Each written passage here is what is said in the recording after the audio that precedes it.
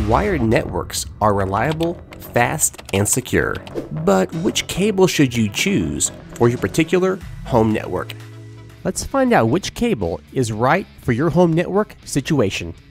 To make this easy, I'm going to break this down into 3 different categories of home networks.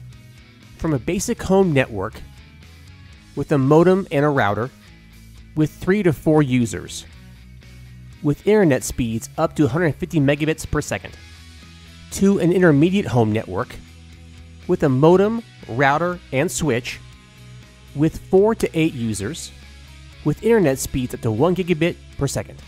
And this type of network will have gaming as well as video streaming. And finally, an advanced home network or enterprise network. This network is comprised of a modem, router, and a managed switch. It may also contain several access points, as well as PoE cameras and home automation. And this kind of network will typically have VLANs, a VPN, dozens of wired connections, and has 6 to 10 users, most likely gaming, video streaming, data transfer of massive files, and will definitely contain a home office, where a secure network is very important. So first, let's talk about the basic home network. This is by far the most common network. If you have a basic home network with a modem and a router, or a modem router combo, and your ISP speeds are around 150 megabits per second and no more than 300 megabits per second, then I recommend Cat5e. Like I said before, Cat5e is 1000 megabits per second. And if you're only getting 150 megabits per second, or even 300 megabits per second, then Cat5e is plenty. A Cat6 cable will not improve your network. However, if you plan to upgrade to an intermediate network within 6 months or a year, you may want to get Cat6 cables to allow for future-proofing. But it's still not necessary, because even with a 1 gig ISP connection, a Cat5e can handle it. So the bottom line with a basic home network, I would stick with Cat5e. It's plenty of speed and it'll save you some money. Okay, now let's talk about the next level in home networking, the intermediate home network. This network has a modem, a router, and a switch. And sometimes the switch is managed, especially if you have PoE connections, like for cameras or a video doorbell. And this type of network will most likely have 1 gig speeds from the ISP. This type of network could have a media server, like a NAS, and probably streams a lot of movies and online gaming. And most likely has 4 to 8 users. In this type of network, I recommend Cat6 cabling. Any of the 3 will work well. Cat6, Cat6A, or Cat6E. And just a heads up, Cat5e will still work with this network. However, you're pushing it. With Cat5e, you can get no more than 1 gig speeds, especially at long distances. With Cat6, you have plenty of room for expansion.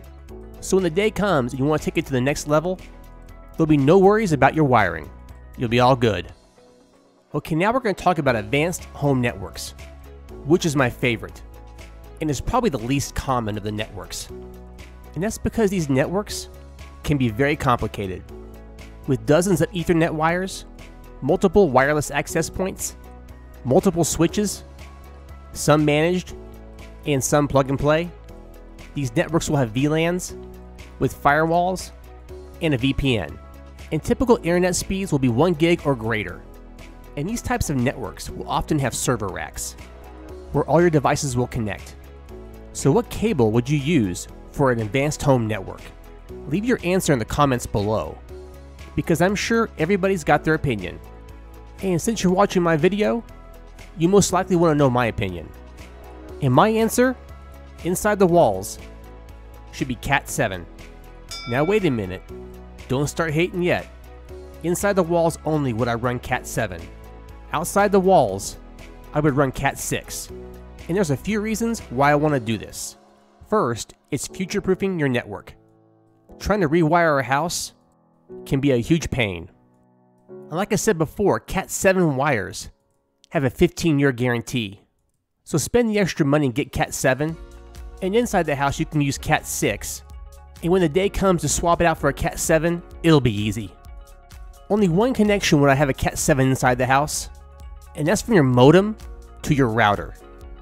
And that's because this is the backbone of your home network. And if that Cat 7 cable is short, like 15 meters, you can theoretically run 100 gigabits per second on it. Which will never happen. But it's pretty cool. So this video should have answered the question, which cable type do you need for your network? And guys, I want to encourage you to visit my Patreon page, where $2 a month helps keep this channel going. And for every new member, I do a personal shout out in the very next video. And guys, remember, if you like this video, give a thumbs up and share it. If you love it, hit subscribe to keep this channel alive.